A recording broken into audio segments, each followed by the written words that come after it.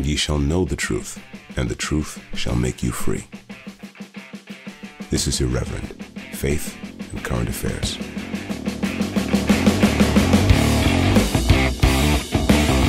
Welcome to Irreverend, a postmodern conspiracy freak show for our times, with me, Jamie Franklin, and today I'm joined by the Reverend Daniel French. Daniel, how's it going?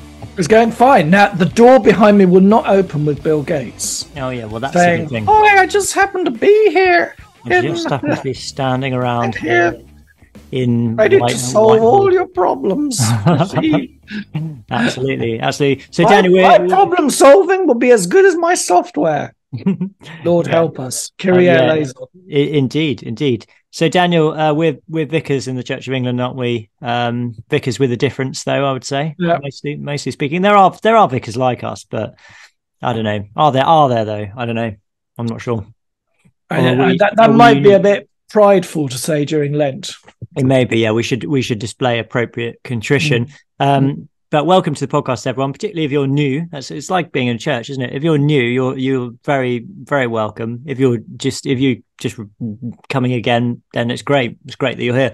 We're going to talk about some interesting stuff today. All the big news stories, plus roundup of all the things that are happening in the Church of England, and there are quite a lot of things happening in the Church of England. Not necessarily always drama, things, but drama. Not necessarily positive. Always things, giving. Church of England's always giving, isn't it? Always giving. Exactly. A number of people have asked us to comment on the Asbury Revival as well, which I'm looking forward to talking about because I do have quite a few thoughts on that. Yeah. But first, Daniel, I wanted to congratulate you on your interview in Sphere Fitzo.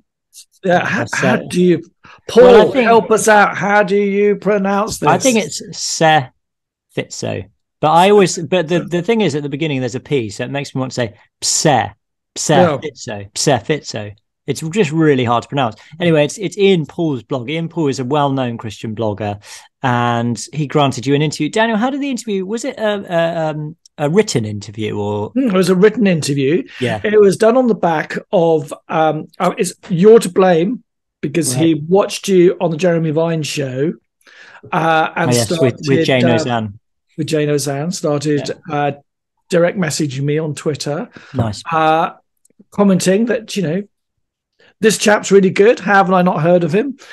And I've met him several times. He's in the same deanery as me. Anyway, so I don't know. But anyway,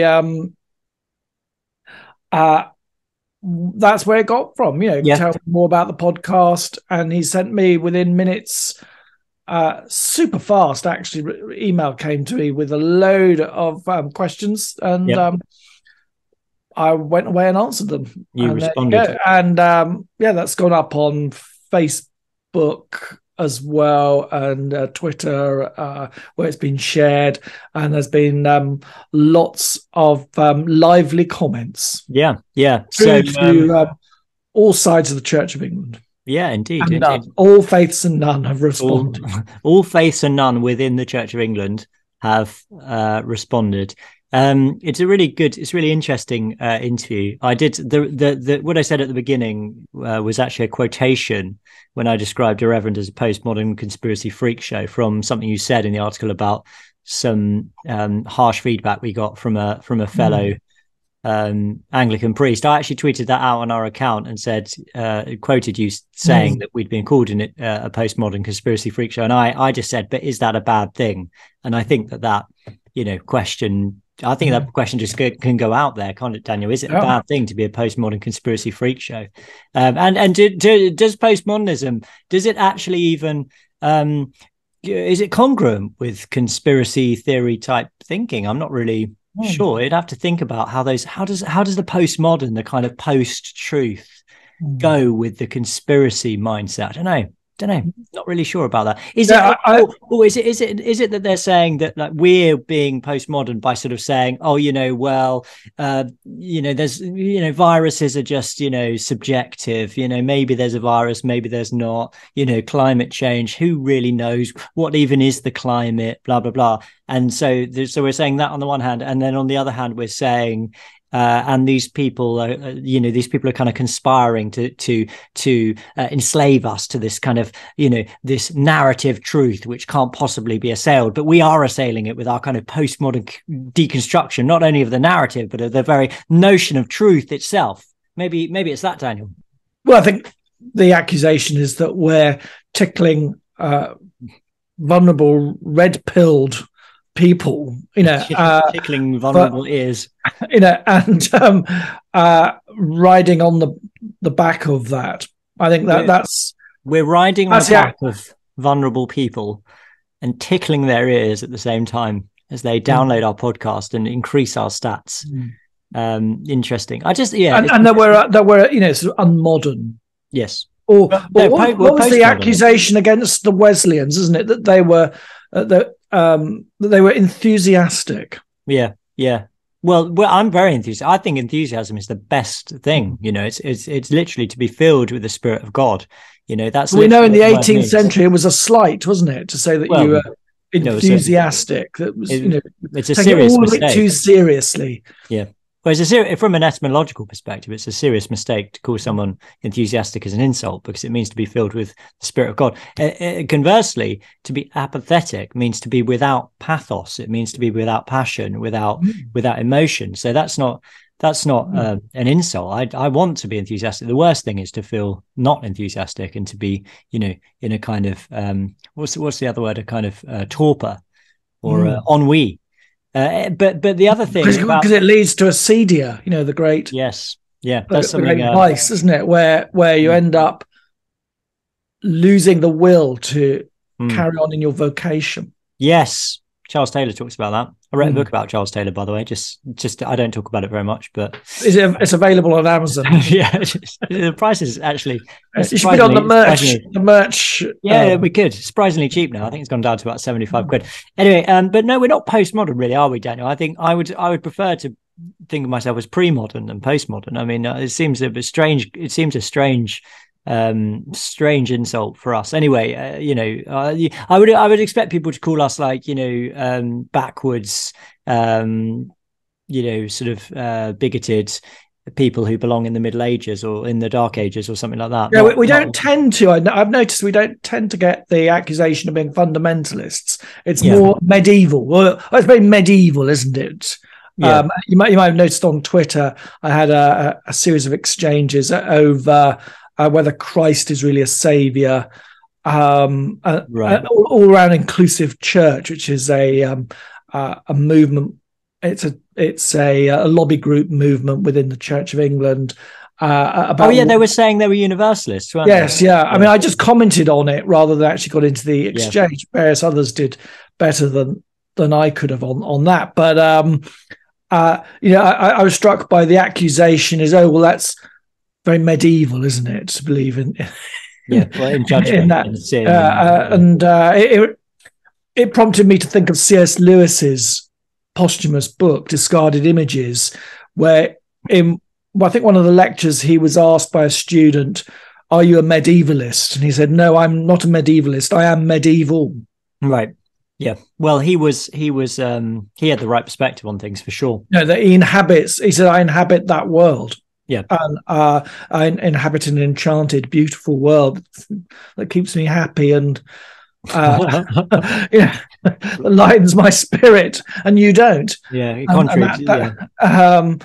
But I've just read a really good book about C.S. Lewis by an American academic called Jason Baxter. It's called The Medieval Mind of C.S. Lewis, and it's precisely about this topic. It's fantastic. It really is a fantastic book. I've got one by Armstrong from Duke University. All right. Which is a series of his lectures to which were oversubscribed about how to think like a medievalist. And he said that all these people from quite strict Reformed Protestant backgrounds were just crowding in because they can't get enough of it. Yeah. We are in an age where we have to rediscover the mystical, spiritual depths of our faith. Yes. And it's clear that when like Rod Dreher said, when you go into somewhere like Chartres Cathedral, you cannot but be affected by the aesthetic. Well, all about the aesthetics of the church. because there's a book that might soon be available on the merch for £75. Yeah, that's something that is in the book that I wrote, which I never talk about, is also about aesthetics. So it's about Charles Taylor and aesthetics. Yes, there is a poverty of aesthetic, and this can be one of the things that one of the weapons of our evangelization is, creating a beautiful culture, even within what little spheres we have. Yeah, I agree. Just to go back to that Twitter thing, because it was quite funny. I was following it. So they're a lobby group. Inclusive Church are a lobby group within the Church of England, right? So, and somehow I can't quite remember, but they disclosed that whoever was controlling the Twitter account basically implied that it was wrong to have anything but a universalist view. So for people who don't know what that means, a universalist view is basically the view that all religions and basically all human life leads ultimately to union with God. So there's no paths go up the same mountain. Yeah. So there's no judgment or anything like that. And then somebody said, so is this the official view of Inclusive Church? And the person obviously panicked, because then it turned out it was a woman. She said, no, this is just my personal opinion. I just happen to be using the Inclusive Church Twitter account. And so then there was this back and forth about, well, don't you think it's slightly confusing to tweet your personal opinions through an official account for Inclusive Church, because it makes it look like this is Inclusive Church's official position? I mean, don't you see a problem with that? So there's this kind of quite amusing. It was obviously slight. I think there was a bit of panic there on the part of the person who's tweeting on behalf of Inclusive Church, but her own opinion about universalism. So the actual position, Daniel, of Inclusive Church on the question of universalism remains a mystery. I mean, what do they think? It's hard to say, isn't it? Because they have is unofficial opinions going out. As that conversation went on, then it became, this is a pylon. We're being subjected to people's abuse, theological abuse, and actually there wasn't an enormous amount of people participating in this. I mean, I think half a dozen, if that. So I think they just wanted some clarity, didn't they? So then there's sort of, it's so easy what happens with the progressive side of both Christianity and politics is it goes to these ad hominem attacks. Well, you're a medievalist, or you must be a horrible person if you believe such and such, rather than actually answer the damn question. Yeah, do you believe in universalism? Because this has consequences. Yeah, of course it does. And it also has consequences for you if you're an Anglican, if you're in the Church of England, because this is obviously something we've been talking about with the same-sex thing, is that as an Anglican, particularly if you're ordained, you swear to uphold certain formularies in the church, and if you believe things and espouse them publicly which contradict those formularies, then that could be said to be quite a significant issue. Anyway, Daniel, should we do some scripture? Speaking of the need to uphold our formularies, I thought it'd be good if we could read a classic Lenten text today. So the day we're recording is Ash Wednesday. Most people will get this a couple of days after Ash Wednesday. Ash Wednesday marks the beginning of Lent, when you traditionally are ashed. Not the easiest verb to use in a sentence, but being ashed is here it is. You've got your ash. It's not, it's ash. Now that the diocese have kindly given me a wood burner, it's not exactly his net zero formularies, but it's lovely being able to burn things, and the tradition is to burn palm crosses to make the ash. So I had a go at that last night in the fire, put a load in, and I showed the children at school assembly. Nice. And then what you do is you get ash on your forehead, normally in the shape of a cross. I've got a slight bit here, so I can't actually see it today. It must have faded. I'm getting ash later. I think I'll be ashing myself because I'm doing the service. But in some traditions, you actually sprinkle a little bit of ash on people on your head. But anyway, ash is being ashed is a sign of contrition and repentance, which is what Lent is all about. So let's read from Joel, the prophet Joel, chapter 2. And there's 7 verses, but I'll read it, reasonably swiftly so that it doesn't take ages. And we'll say the Lord's Prayer first. I'll do it this week, Daniel. Right, let us pray. Our Father, who art in heaven, hallowed be thy name. Thy kingdom come, thy will be done, on earth as it is in heaven. Give us this day our daily bread. Forgive us our trespasses, as we forgive those who trespass against us. And lead us not into temptation, but deliver us from evil. For thine is the kingdom, the power, and the glory, forever and ever. Amen. All right, Joel, chapter 12. That's not chapter 12, chapter 2, verse 12. There are only 3 chapters. I know, it's not a long book. All right, here we go. Yet even now, declares the Lord, return to me with all your heart, with fasting, with weeping, and with mourning, and rend your hearts and not your garments. Return to the Lord your God, for he is gracious and merciful, slow to anger and abounding in steadfast love, and he relents over disaster. Who knows whether he will not turn and relent and leave a blessing behind him, a grain offering and a drink offering for the Lord your God. Blow the trumpet in Zion, consecrate a fast, a solemn assembly, gather the people, consecrate the congregation, assemble the elders, gather the children, even nursing infants. Let the bridegroom leave his room in the bride her chamber. Between the vestibule and the altar, let the priests, the ministers of the Lord, weep and say, spare your people, O Lord, and make not your heritage a reproach, a byword among the nations. Why should they say among the peoples, where is their God? Then the Lord became jealous for his land and had pity on his people. The Lord answered and said to his people, behold, I am sending to you grain, wine, and oil, and you will be satisfied. And I will no more make you a reproach among the nations. So there we are. It's a classic text, and it's used on Ash Wednesday in particular for reasons which are quite clear when we consider the meaning of Lent. Lent is all about returning to the Lord. The way I sort of think about it, Daniel, is it's about sort of refocusing our attention on the Lord through practices like fasting, renouncing things, taking other things up, prayer, Bible study. It differs from person to person, and also practices to do with almsgiving as well. But the whole point of it is to make a kind of return to the Lord, particularly with reference to contrition and repentance. So you've got all these elements in the text here. There's an individual aspect to Lent where we do these things privately and as individuals, but we also do them corporately as well, as we see here when a solemn assembly is called, gather the people, consecrate the congregation, assemble the elders, etc.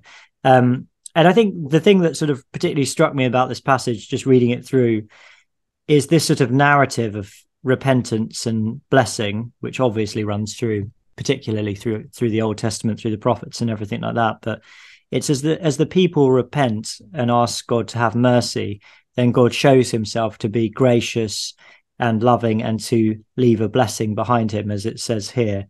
Here we've got the priests weeping, saying, spare your people, O Lord, and make not your heritage a reproach. Feels very relevant for us at this time in the Church of England. We as priests and bishops, I think, we really should be considering this issue of repentance very, very seriously. And then we see, of course, God's blessing when that attitude of contrition and repentance is taken seriously by people, by priests, by the assembly, the congregation, which we can interpret as the church in our time. So, yeah, it's very, very relevant stuff, isn't it, Daniel? And I think it's much more multifaceted than than these acts of corporate repentance and reparation that have become very fashionable at the moment. Because I think what the Bible does, in some ways, it's very shy of the whole idea of social justice. That justice is for each man and woman. It cuts through each individual's heart, as well as, yes, the nation can get it completely wrong and can go, wonky and become apostate and deserve the punishments of God. In the end, it does come down also to what each of us has and hasn't done. Yeah. You know, and I think, do you know what I mean? That there's a tendency at the moment to sit very comfortably on, say, historical misdemeanors and injustices from like 200-300 years ago, and say, oh well, you know, we're going to do reparation for this, and in the same breath, really sit very lightly on your own sins. Yeah, absolutely. You know, it was one of those things that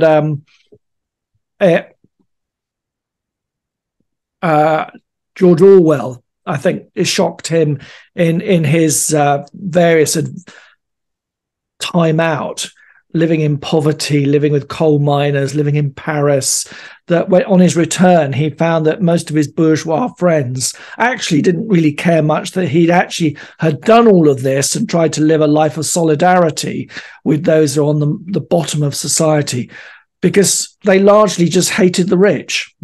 Yeah. I think it's Road to Wigan Pier, isn't it? And Letters from Paris. Yeah.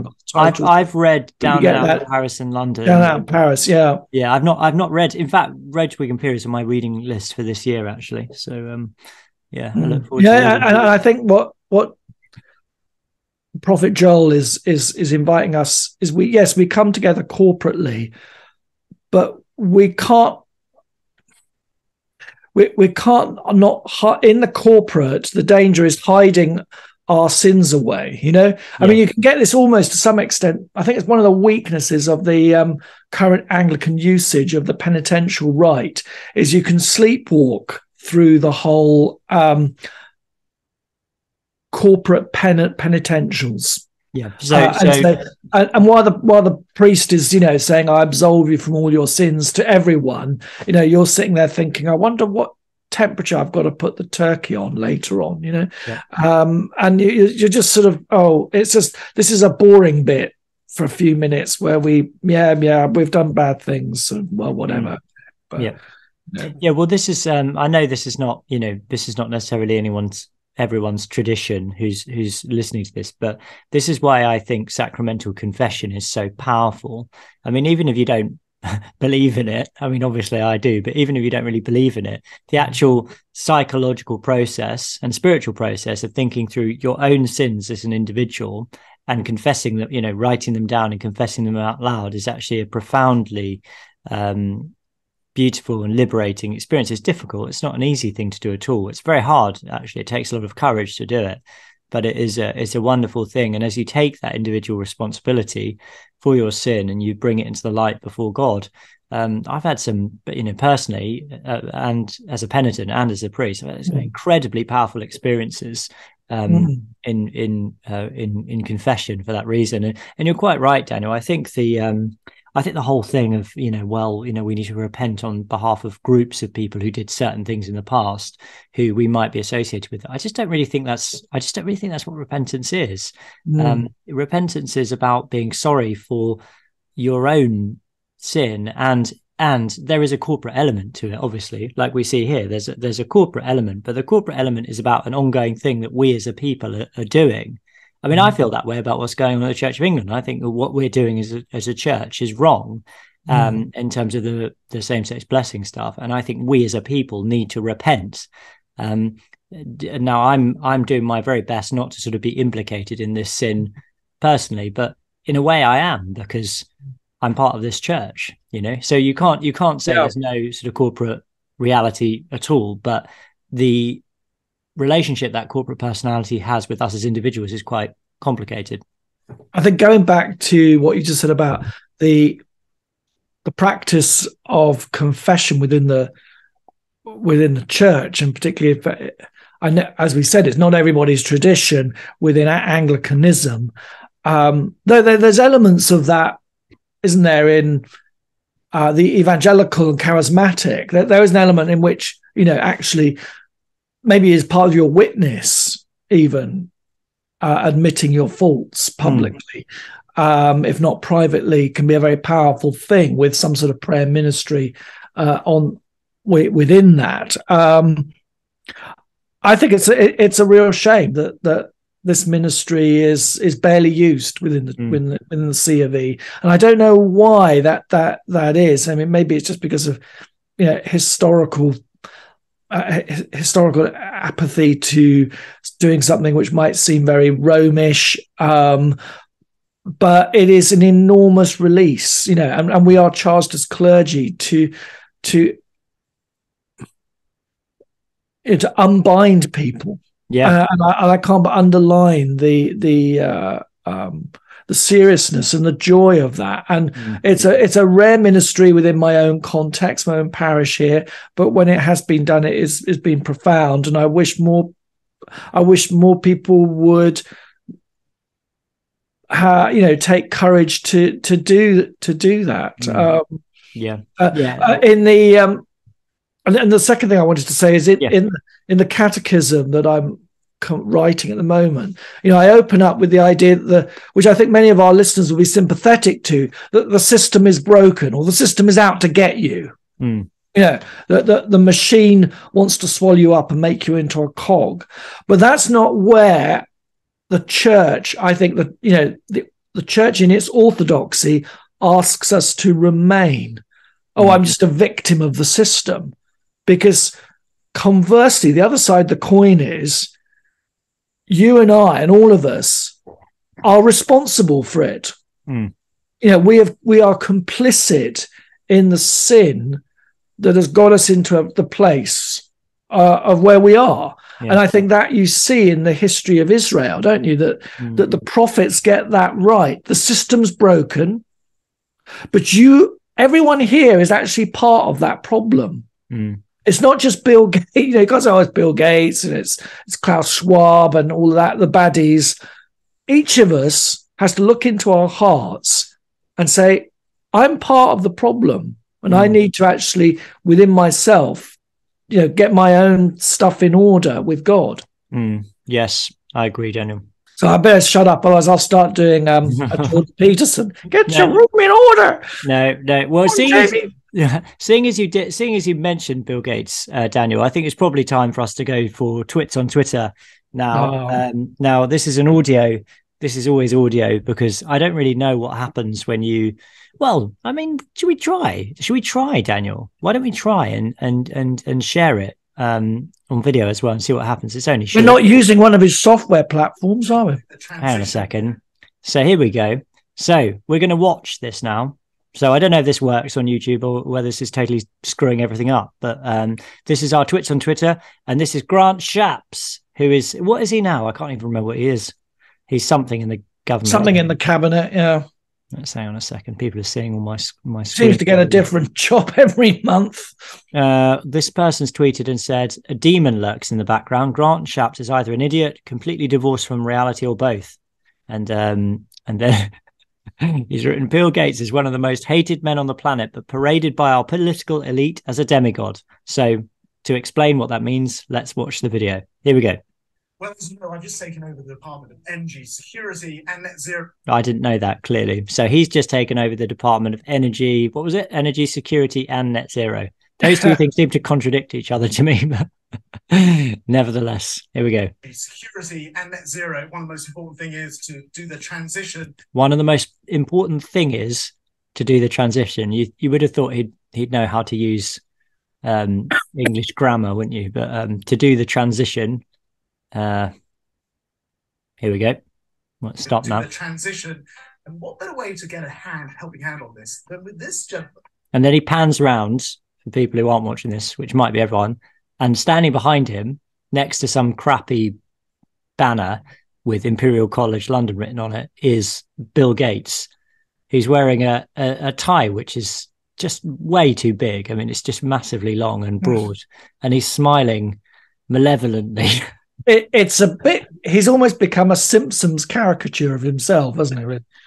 Yeah, he has. It's crazy. So, what better way than to get the help of this guy right here, who's got nothing to do with the. He just happened to drop in. He's an American. He's just hanging around somewhere next to a banner saying Imperial College London. Yeah, largest farmland owner in the world. Just in the world. Drop in. Buying up farmland, buying up cattle. Just doing a bit of shopping in Harrods and thought, well, I'll just drop in. I just happen to be here. Let's listen to what Bill Gates has got to say. I have to always take it back. With this gentleman right here. Hey, Bill, how you doing? Hey, great to be meeting with you. He doesn't sound very confident, does he? Hey, great to be meeting with you. And you too as well, says Grant Shapps. And you too as well. We are going to be discussing this breakthrough, the way to transition the entire world to net zero. Wow. They're talking about how to transition the entire world to net zero, Daniel. That's I think amazing. Grant needs to Mr. Shapps, needs to just concentrate on the UK. Yeah, probably best start local. Yeah. Did you know, Daniel? I read a really interesting fact the other day, which is that the internet takes the same amount of energy as all air travel. Did you know that? So the internet consumes a massive amount of energy, and yet nobody ever talks about it. And before reading that, I'd never even considered it. But nobody's going on about how we need to shut down the internet, are they? Yet that could be the next thing, I suppose. Well, of course, the problem is that you see all Microsoft products are now on the cloud, whereas before you used to get them on a CD-ROM. Now it's real time. Yeah, so well, you pay constantly hooked to the carbon-hungry internet. Yes, it's munching up. The internet's munching up all the carbon, Bill. Give us Word for free, Bill. Yeah, exactly. I have to pay £5 a month. I need Word as well because I need a Word processor. I hate it. Yeah, right. I have to keep on taking this. Net zero, but make sure you've got good, reliable, cheap energy. So, did you thought the work together? Fantastic, says Bill Gates. Well, there we go. I'm going to stop that screen share now. I'm not even sure if that worked, and I'm not sure if the audio worked either. So we'll see. It's a bit of an experiment. Apologies if it didn't work. But basically, Grant Shapps, who is the energy security and net zero man, is meeting with Bill Gates in Imperial College London. Presumably they're not they just don't just carry around a banner with Imperial College London written on it to talk about how to have net zero, so no carbon anywhere in the whole world, but still have clean, reliable, and cheap energy. It's not going to happen, Grant. I think you're living in a fantasy world, personally. I don't know what you think, Daniel.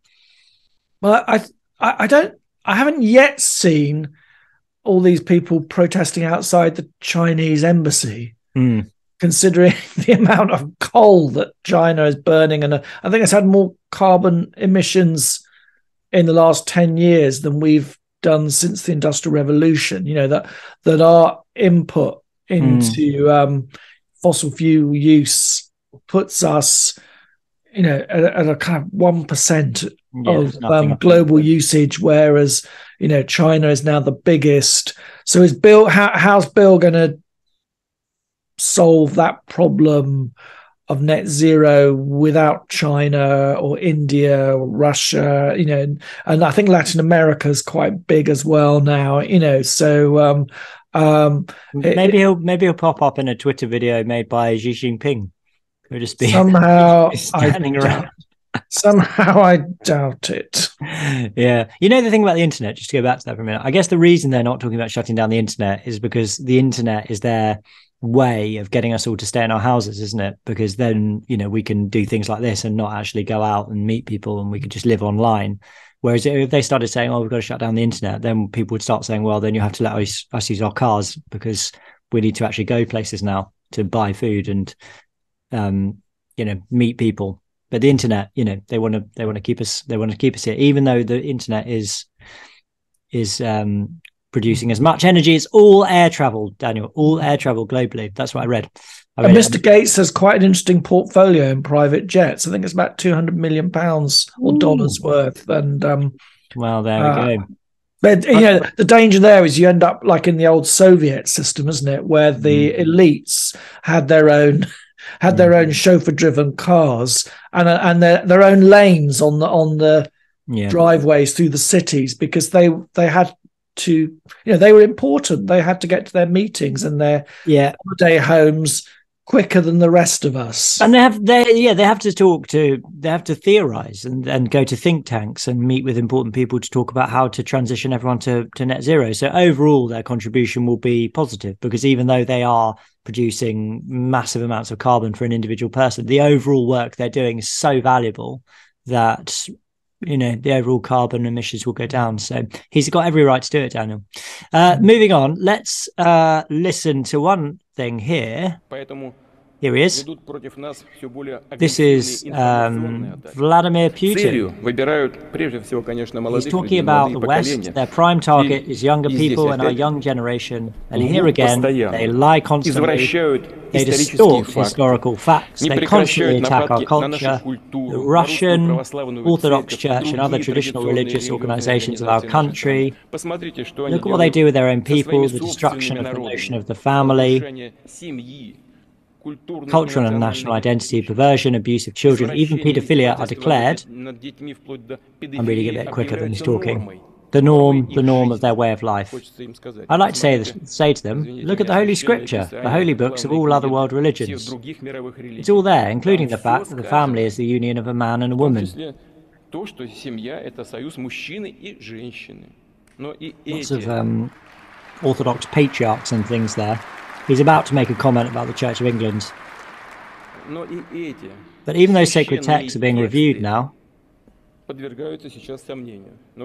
As it became known, the Anglican Church, for example, plans at this point, to consider the idea of a gender-neutral God. What can I say? May God forgive them. They know not what they do. I mean, he sort of raises his hands in a comical gesture when he does that, as if to say, I can't believe what they're doing, but it's extraordinary to think he's reading the Church Times. I know. Thinking it gets delivered. Oh my God. I know, it's crazy, isn't it, that he would? Yeah.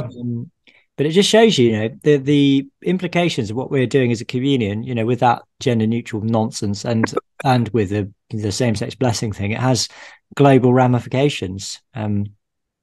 Well, in the sense that he's kind of mocking the Church of England, I mean, I have very mixed feelings about this. This guy is clearly, a psychopath on so many levels, and I think the Orthodox Church, in trying to, or the patriarchs of Russia, in spiritualizing potentially World War III, have enormous issues. And have sin on their hands, so who are they to tell us? But I suppose it does demonstrate that motions from General Synod can have a global impact, and people are speaking into I mean, I'm things that we're discussing in ways that maybe we never thought they would do. Yeah, indeed. Yeah. Anyway, moving on, Daniel, we've also got this story about the SNP, haven't we? So I mean, again, I'm not particularly massively invested in this, because I don't really care what happens to the SNP. But it's interesting that Kate Forbes, she's actually a young woman, isn't she? She's 32. Yeah, 32 years old. 32. Oh. So to be having this going on is extraordinary for her. But essentially, she was the front runner. She was asked about her view on gay marriage, and she said she wouldn't have voted for it. What does she say? I think for me, Angela Merkel is the example I would follow. I would have voted as a matter of conscience along the lines of mainstream teaching in most major religions that marriage is between a man and a woman. And she said this because she's some kind of Christian, isn't she? I don't know. She's a member of the Free Church of Scotland. For those who don't understand religion, but north of the border, the majority religion is Presbyterian, for various historical accidents and reasons, which is that is congregations without episcopal oversight, and there's a very, very small Anglican setup called the Scottish Episcopal Church, which I've worked in, and then there was a breakaway movement. I think it's about 1900. There was a schism of the conservative side, or some of the conservative side of Presbyterian Church, which became the Wee Frees, right. and are famous for now. They're actually doing quite well because and Daniel, just to be clear, that's the Free Church of Scotland. That's the Free Church of Scotland, and if you go up into the islands, you'll hear the Psalms chanted in Gaelic, if I got that right, not Gaelic, Gaelic, and of course, it's very moving experience. But they're strict Sabbatarians. They're culturally, morally conservative, and they're not very big. It's about 10,000. It's about 10,000 people and about 150 odd congregations, mostly on the extremities of Scotland. But strangely, are now a bit like the gospel choirs in the Harlem Gospel Choir in New York. People go to sit to listen to that. They'll get an hour-long sermon on top of that as well. But the liturgy, the psalm liturgy is second to none. So yeah. We Frees have a reputation for being very, very strict, Calvinistic, and so on. So that's what she's in it, and it's interesting that she's got so high up in the SNP. I can't quite understand how that's happened, considering the political landscape, which is very left of centre. They're completely woke, aren't they? Yeah, fascists, basically. Well, at least Nicholas said. But did you notice in the various interviews? I mean, it looks like her campaign's being derailed somewhat by her views on this. But when the BBC came to interview her, it was all about the sexual revolution stuff. Mm-hmm. Yeah. But the other candidates didn't get asked that. Yeah, so one of them's a practicing Muslim. Didn't get asked that, but so you can be a conservative Muslim, a conservative. We've got a Hindu prime minister, but it seems to be a small Orthodox Christian is now a bar to public office in the eyes of the media. Well, that's where the spotlight is going to be on.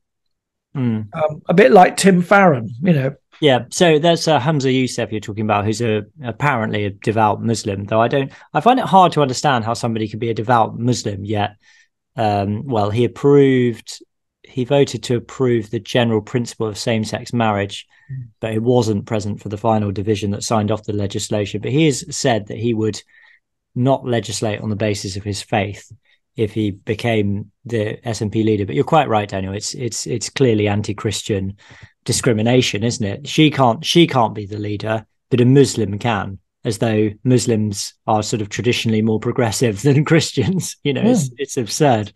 It's absolutely crazy. How do you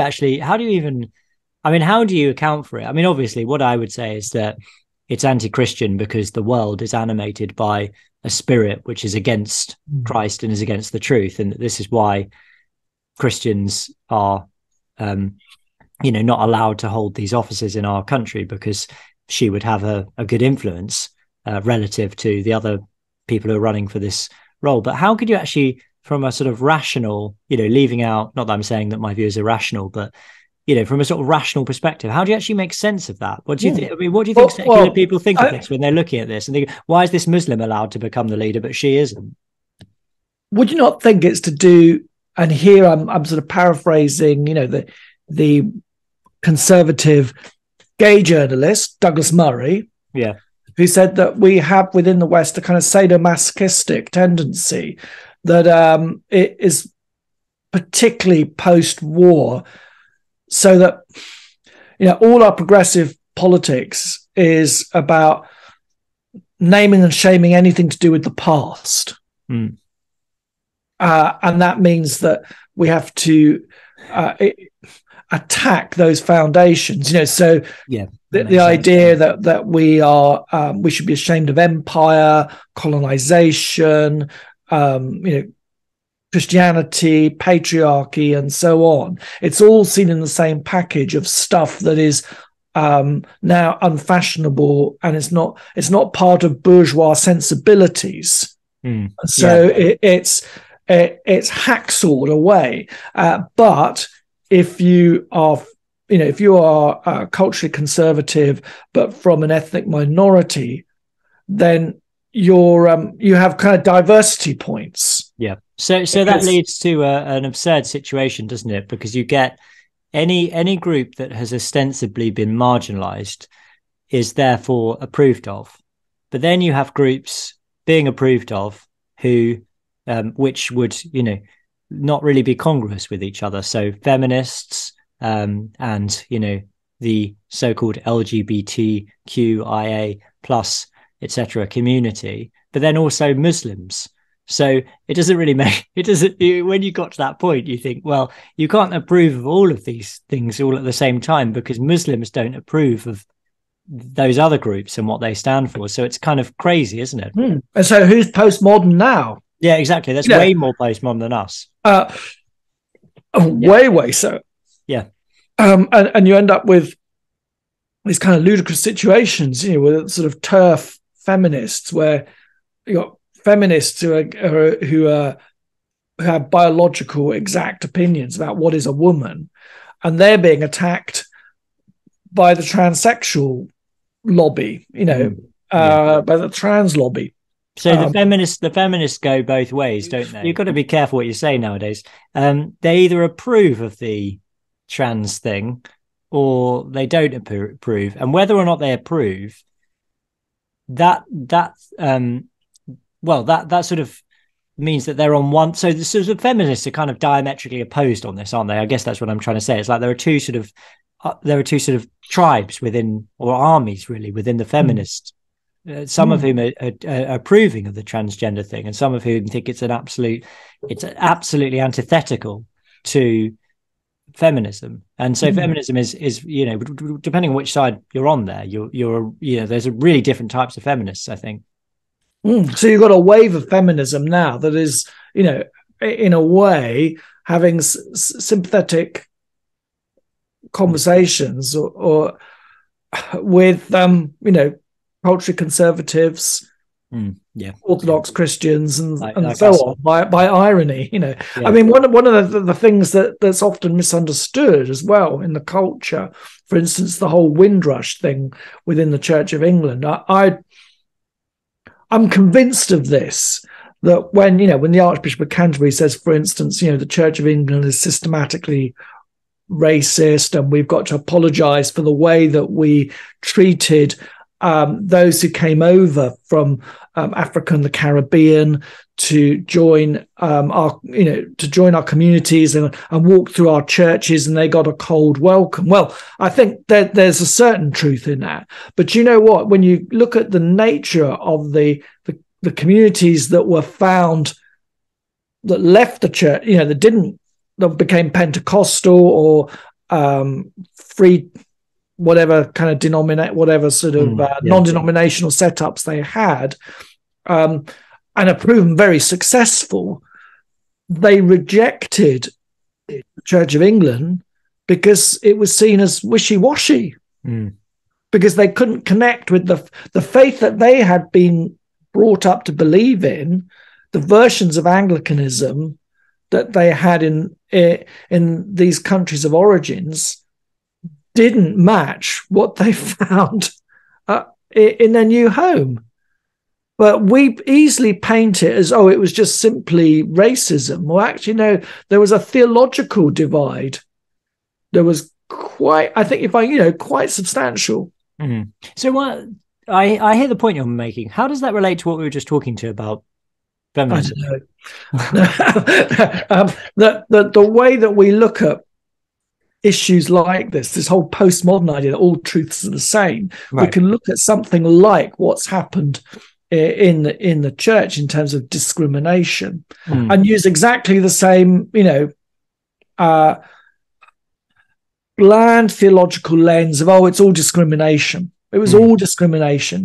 We don't want Kate Forbes. Yeah. We don't want Kate Forbes to be the leader of the SNB, because she'll just up the ante on discrimination. She'll take us backwards, and it's the same sort of narrative that's being used. Yeah, it's a crazy situation, isn't it, when you think about it? How we could just go from Nicola Sturgeon to a concern that, you know, we've got this Orthodox Christian who'll be coming in and being all racist and whatever she's supposed to be. What is she supposed to be? Against homophobic, and you know, I mean, Sturgeon. Well, one of the things I actually heard Toby Young saying this, so credit to him for this observation. But because she was such a dictator, she obviously wasn't raising up, you know, the next generation of leaders, because she crushed opposition to her leadership, as dictators tend to do. So there's a kind of power vacuum there, isn't there, where there's a sort of an opportunity now for a bit of difference. But honestly, Daniel, I mean, really, politically, I don't really care what happens. I'd prefer it if the SNP just became a complete irrelevance, to be honest. And so but I've got no skin in the game, really. I'm not Scottish, and I don't live there. I feel sorry for Kate Forbes if she can't run because of this, but she did the right thing, didn't she, by speaking plainly and telling the truth and maintaining her integrity, which is ultimately far more important than a political career. So good for her.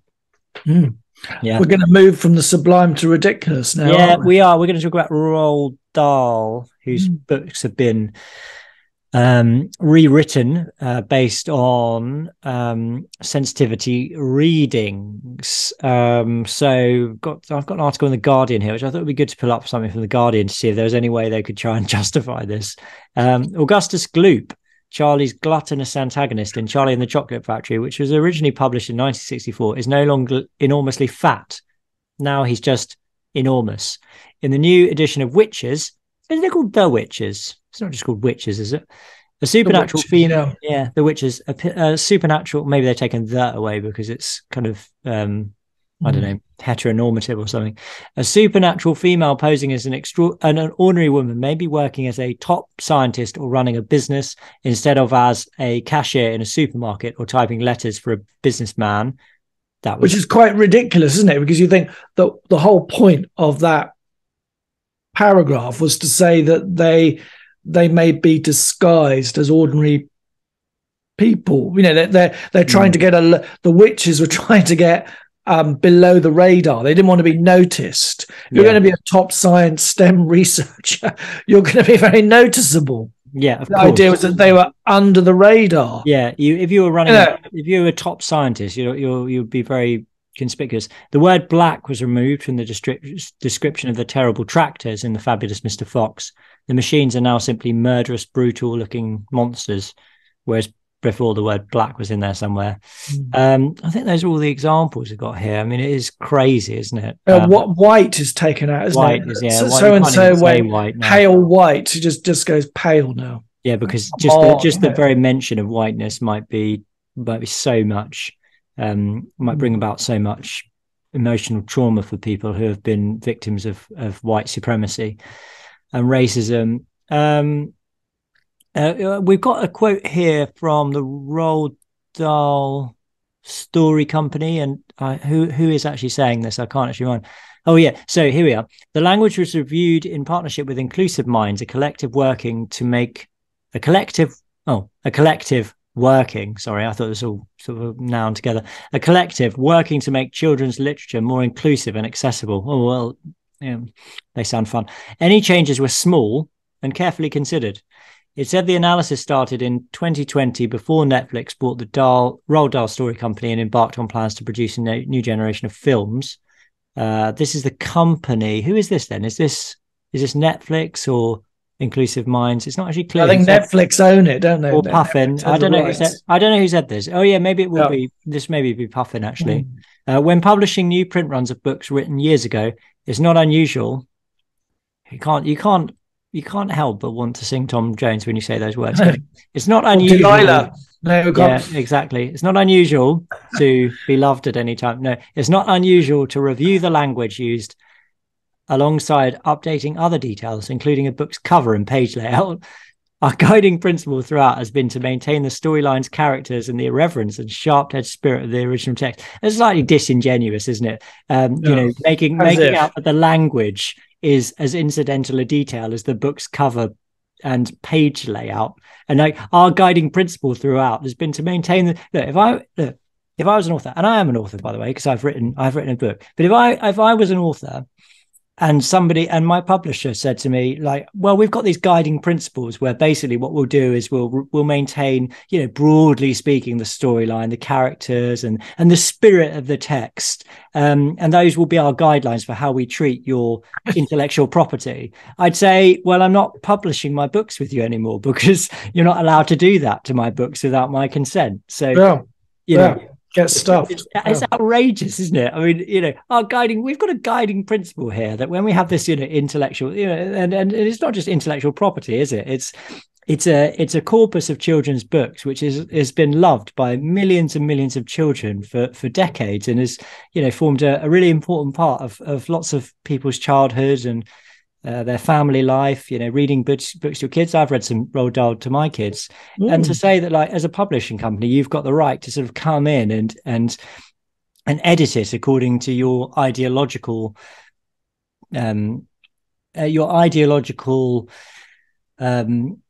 I'm trying to think of the right word, but things that you would prefer ideologically, I don't know if preference is the right word, but things that you prefer ideologically is outrageous. This is not the way that literature works. Thank you very much. I mean, it's extraordinary, isn't it? That now we've got this situation where the copies that we've all got become sort of contraband.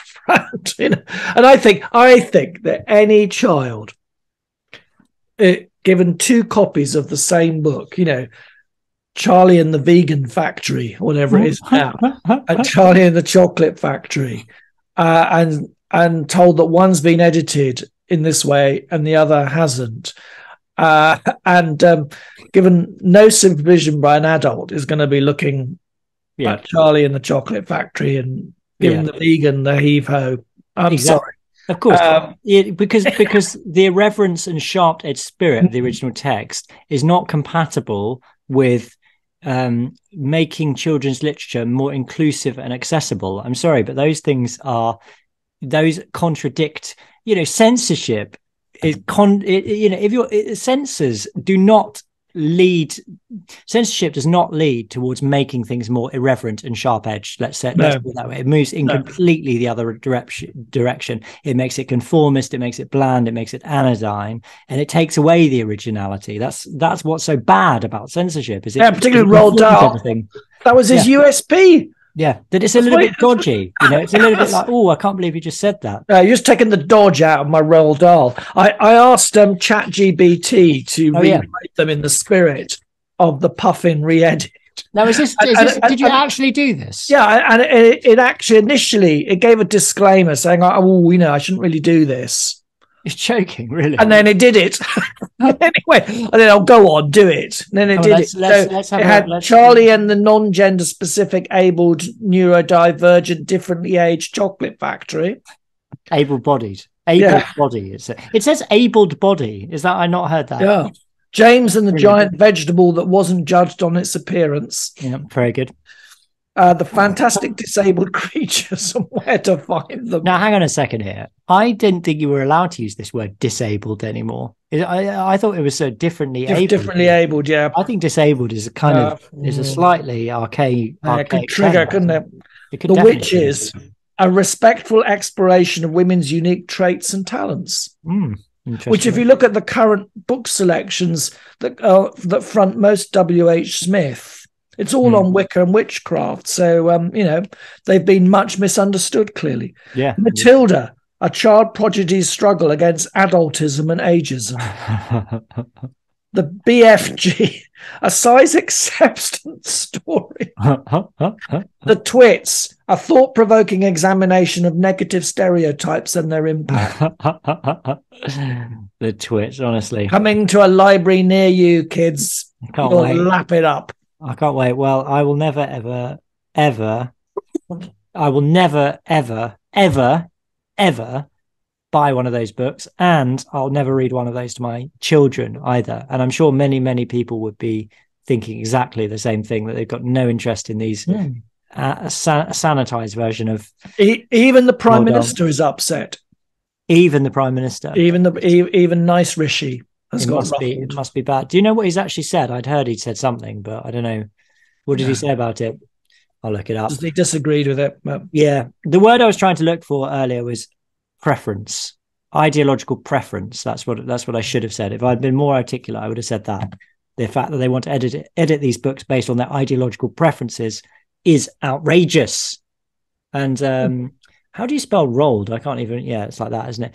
Roald Dahl. What happens when I type in Rishi Sunak is it comes up immediately that he's 5'7", which is on the short side, let's say. But yeah, it's not disastrously short, and it's the same height as Tom Cruise. And for a second week in a row, and Napoleon, and look at all of his achievements. I mean, he was a psychopath, and he was responsible for the deaths of millions of people, and he was a really bad man. Just to be clear, I thought he'd just been misunderstood. Yeah, by ableists, by those who would challenge those who would oppress the vertically challenged, let's say. Oh, look, it's only a spokesman. Mr. Sunak's spokesman said works of fiction should be preserved and not airbrushed. Borrowing a word Dahl invented for playing with language, the PM's spokesman said, when it comes to our rich and varied literary heritage, the Prime Minister agrees with the BFG that we shouldn't gobble funk around with words. And also Salman Rushdie has condemned it as well and said he was no angel, but this is absurd censorship. He's quite right about that.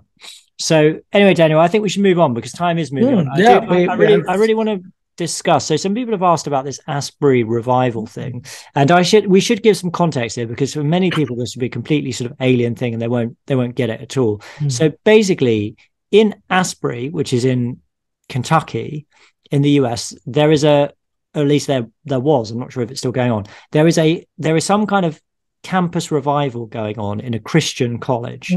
And as I understand it, basically what's happened is that the students of this college, which is the equivalent of a university in America, so the students gather every day for prayer and worship, but it only lasts 10 minutes or something like that.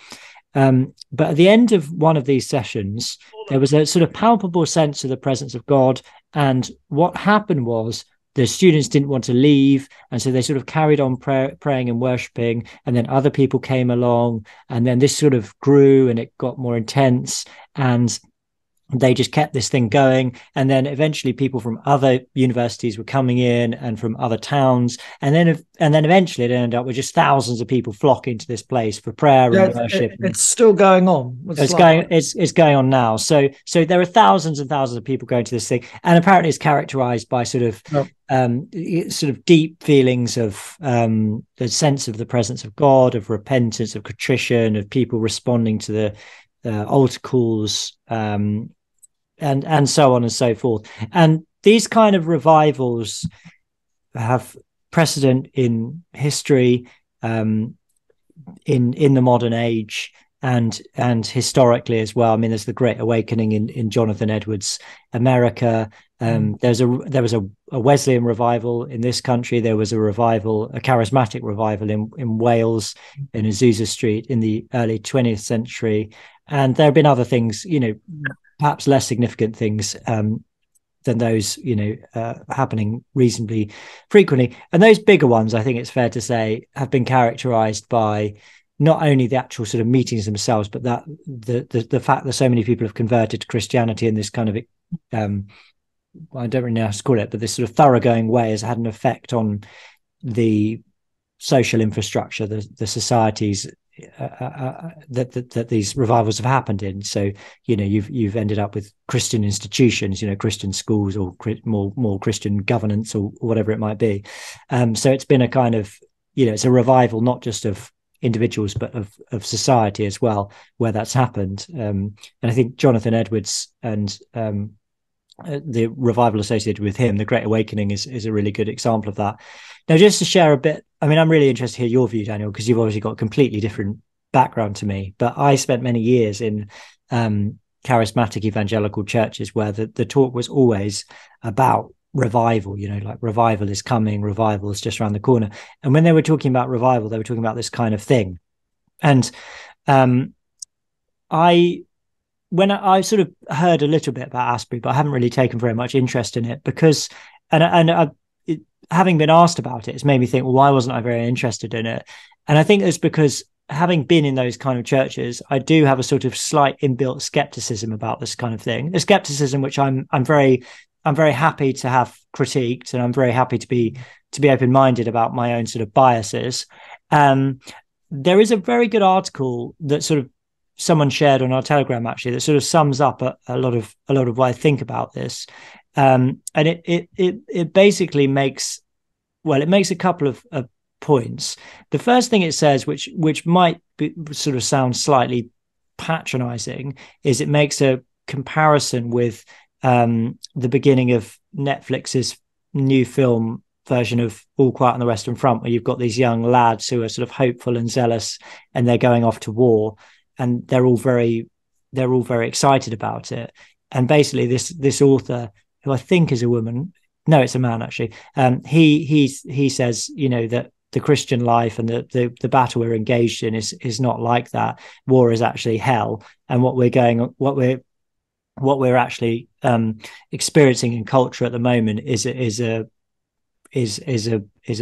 gritty and brutal battle between the forces of darkness and light, and that what is going to change our culture is not this sort of esoteric emotional experience that these kind of people are having. It's actually going to be about witnessing for Christ, regardless of the personal cost, being faithful day to day with the things that God has called us to do, as in whatever context we are, whether we're priests, whether we're family people, whether we're single in our work, etc., the kind of thing that we talk about a lot on this podcast. And this is as I say, this is kind of day-to-day struggle between the forces of darkness and light, and that's the real reality we should be focusing on. So this article isn't completely dismissive of the revival. I think it would be good to talk about some of the positive things. He writes here, in desperation for any semblance of hope for our culture, some Christians have abandoned all discernment. They're eager to idolize anything or any revival that professes Christ. But our hope isn't a change in culture. But our hope isn't a change in our culture. Our hope isn't in a revival. Our hope isn't in a Christian culture. All of these are good. We should pray earnestly that God would change our culture. But our hope isn't in the return of a Christian culture. Our one hope is in the return of Christ. Now, I think that that's probably taking it slightly too far, if I'm honest with you. I think we should hope for a revival of Christianity in our culture, and that we should pray for it, and we should desire it. I guess my sort of question is what the connection is between these sorts of revivals are and the kind of transformation that we'd like to see in culture. Because obviously I'd like to see a transformation of the culture into a more Christian culture. And clearly that can only really happen if millions and millions and millions of people start becoming really sincere Christians. But sometimes I struggle a little bit to see the relationship of these kind of revivals with that change in culture. Just one more thought, Daniel. Sorry, I know I'm talking quite a lot here, but I'm sort of processing this as I'm going. My experience of being involved in those kind of churches, now I don't want to project everything about it, but a lot of the time I did feel like I'm not really sure that this is well, let's put it this way. There can be a lot of hype, and again, I think I was much younger. I was in my early 20s, really, when I was in this kind of environment. But I always had this like slightly uneasy feeling that I'm not really sure what connection this has to an authentic and genuine Christian life. And even though it's crazy, because even though I'm in this kind of this church, which is, so questionable on so many levels, like we talked about, with the Church of England, I still feel like now I'm more in touch with what an authentic and genuine Christian life is. And I'm far less connected with any of that kind of charismatic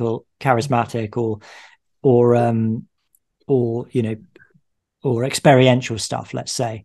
There's still an experiential aspect to my spirituality, but there's far less of an emphasis now. And I feel much more like I have an understanding of what I should be doing as a follower of Christ. So it doesn't bother me that I'm not really particularly interested in this kind of stuff. So, as I say, I'm willing to be open Rod Dreher wrote a really good blog where he expressed a real openness, and he said, it's not my tradition, but I'm really open to this, and God can do whatever he wants, etc., etc. So I have a similar outlook. I think we do need to have faith. We do need to be open to what God is doing. We do need to be resistant to cynicism and the sort of reflex reaction of just writing things off because we want to appear like we can debunk them, which can actually be a real expression of unbelief, actually. Like, we just don't believe in the Holy Spirit, so we don't believe that he really works in the world. So I think we have to resist all of those things. But nevertheless, I do have those kind of reservations. So anyway, I said a lot there, Daniel. So what's your take on that? I think it takes time to discern on all these things, and time will tell where the hand of God has been in this. And I suppose I'm skeptical of a revival of the culture, but I'm not skeptical of a revival of a church or a denomination. Yeah. Because I think that's on a smaller scale. And I wouldn't be adverse to saying, oh, this church is having a revival. But I don't actually really believe that, because I think that can be potentially true. That can happen. But as for that turning the whole Titanic secular culture round, I think I'm much more in the Benedict option camp there, that we have a long exile ahead of us. Would revival help us in that task? Would it create the kind of spiritual muscle memory that says, my eyes have seen the glory of the Lord, and that is going to, enable me and empower me to go deeper in my faith and to accept the loss and suffering and the marginalization and the intolerance? Maybe. Yeah. The danger is, as we said before, is having a psychological prosperity gospel where it's all about, experiential feelings and nice feelings and transcendent feelings only. And has no connection to, say, how you live your life Monday to Saturday, how fair you treat your employers, if you run a company, how generous and charitable you are to others, how you stand and witness up to Christian truths when that's going to be costly, and so on and so on. Yeah. I don't really know this tradition. I don't know where these people are coming from. I probably know, my nearest equivalence, I would say, to anything like this has been through, majority of my family is Roman Catholic.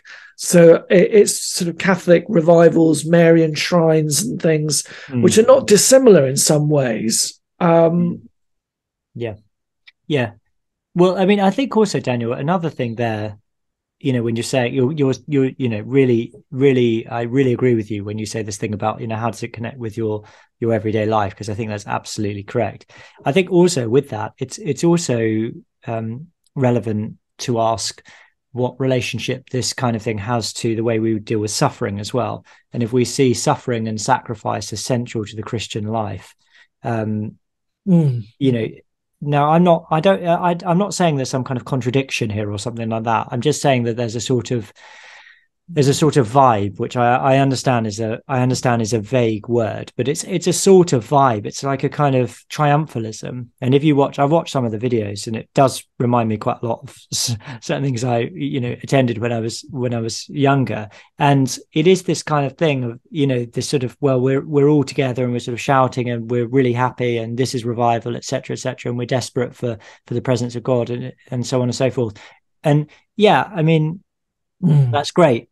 But what do we mean when we talk about the presence of God? I mean, it's great if the presence of God comes upon us in worship and we have these wonderful feelings, but also the presence of God is manifested through suffering and sacrifice, and that's an essential part of the Christian life. As we suffer, and the absence of God, when the problem can be that some of these non-denominational traditions are not connected to the great tradition, the memory of the church. If you look at the works of like Teresa of Avila, you clearly see a sense that the experience of spiritual aridity can be where God can be doing his greatest, and for goodness sake, we read the scriptures written by a desert people, and they understand that 40 years in the wilderness, going round and round and round and round,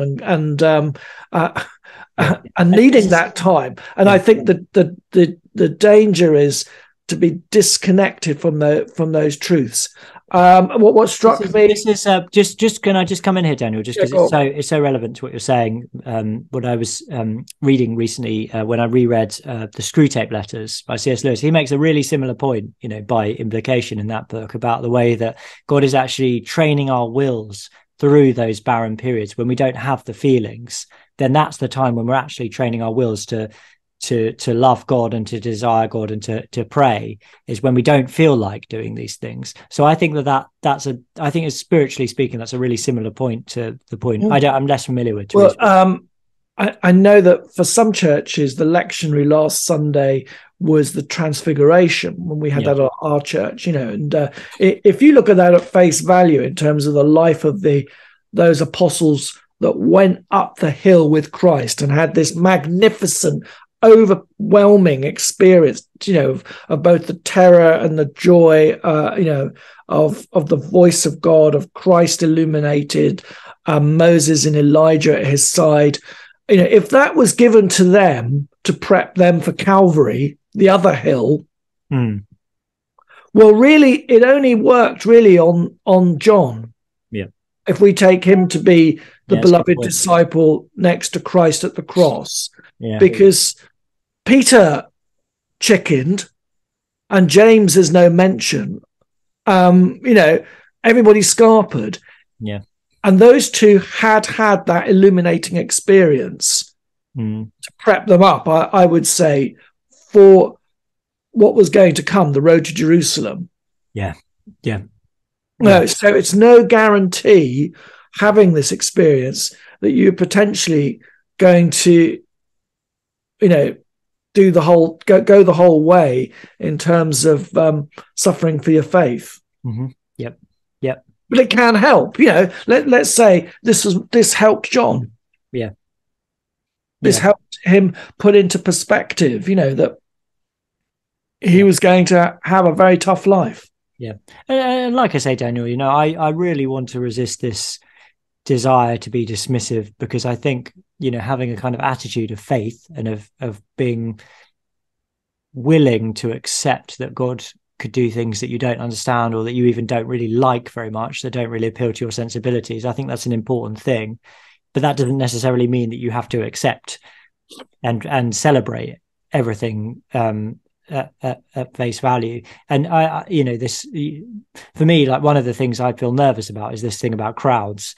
I've just read Matthias Desmet's book, The Psychology of Totalitarianism, and that book has a very sophisticated reading of the coronavirus situation and many other situations like it, when large groups of people, large crowds, if you like, underwent a sort of mass formation hypnosis, really, or mass formation psychosis, and human beings in crowds, when they're sort of overtaken by a sort of an enthusiasm within the context of a crowd, it's generally not a great thing, because the individual sort of sacrifices himself to this sort of slightly crazy collectivity, and often, the sort of normal ethical and often political boundaries are transgressed in not very good ways, to put it mildly. Now, you see that throughout the scripture, don't you? That actually the Bible is actually quite realistic about that. It picks up just exactly what you're saying. If you think of the arriving at the other side of the Red Sea, everybody's terribly excited and has this amazing experience, and then very soon after they're building a golden calf. Yeah, and you've got those things in the Book of Acts where you have these riots described in quite realistic terms, actually. And sometimes it's interesting in the Book of Acts. It'd be interesting to comparison between that and what Desmet says, because there's at least one time where the crowd actually doesn't know what it's rioting about, and it's been overtaken with this kind of collective spirit, and everyone's confused. There's there's lots of examples of that happening, isn't it? That can easily be triggered. I was thinking of John 6, where they are after the miracle of those and the fishes. Clearly, the people are just, have that sort of group sense. We must make him king, and he slips away from them, which again, shows the biblical perspective on crowds is very cautionary. And likewise at the Palm Sunday, they Hosanna to the King of David. A few days later, crucify. That's got to be the main example. The scriptures, yes, celebrate these corporate experiences that can be spiritual and serendipitous.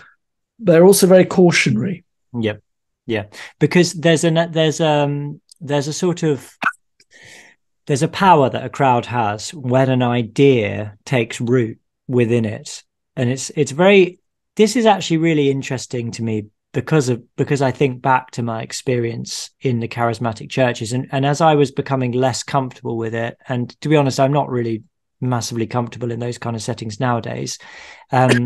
Now, I watched a video that was on Rodriguez's blog of this young man at the Asbury Revival, and he was giving a testimony, and he was talking about all the stuff that was going on. And as he was talking, the pitch of his voice was rising, and you could hear more and more people kind of cheering and clapping until it reached a kind of crescendo. And there was this sort of climax where the whole crowd kind of broke out, and everyone was cheering, and this is revival, etc., etc. Now, I don't want to dismiss it or anything like that, but I know what it feels like to be in a room full of people who are doing that kind of thing, and when I don't really want to join in, and it's extremely uncomfortable because you feel this huge amount of pressure upon you. It's kind of intangible. You can't even say why you feel it. Is it because you're worried that people will be looking at you and you're not doing it like them? Is it because people will think you're not a proper Christian? Is it just the force of being in a crowd of people who are doing something in particular, which is a sort of collective activity, and you don't want to join in? It's incredibly kind of powerful, and you can imagine how that sort of power within a crowd sort of takes hold of people more generally and sort of animates the crowd, such that the crowd almost becomes an entity in itself. And again, I don't want to sort of debunk what's going on or anything like that, but I just think there has to be a sort of element of that to what's going on, and maybe God can use that, and maybe that's not entirely bad, but I don't know. That sort of seems to me to be a common feature of what it's like to be in a crowd. So I don't know. Although we have to say when the irreverent crowd gather, it's incredibly genteel and but I mean, to say as well, it's a great thing sometimes, isn't it, when you have a crowd together and everyone's having a great time, like when I love going to watch football matches. I mean, well, I haven't been to one for many years, but I used to love going to watch Spurs, and there's a lot of live events. Another good example. It can be a great thing to be in a crowd, can't it? And the energy can be entirely positive, and it can be something you totally think is a great thing, and you're all having a brilliant time and you feel buoyed up by it. And so I'm not necessarily saying it's a negative thing. All I'm saying is that a crowd can have a kind of animation. And there's a sense in which a lot of what we've been writing into and speaking about is about building up a resilience not to go with the crowd. Yes, absolutely. And that the sort of spiritual practices and the thoughtfulness and the reading of scripture and all those things which help you, so that when the time comes, you're not just swept away with it, but you're holding back in the right way. So maybe we're both talking from that angle as well, mindful of the last 3 years. Yeah, absolutely. Yeah, that's true. That's a good point.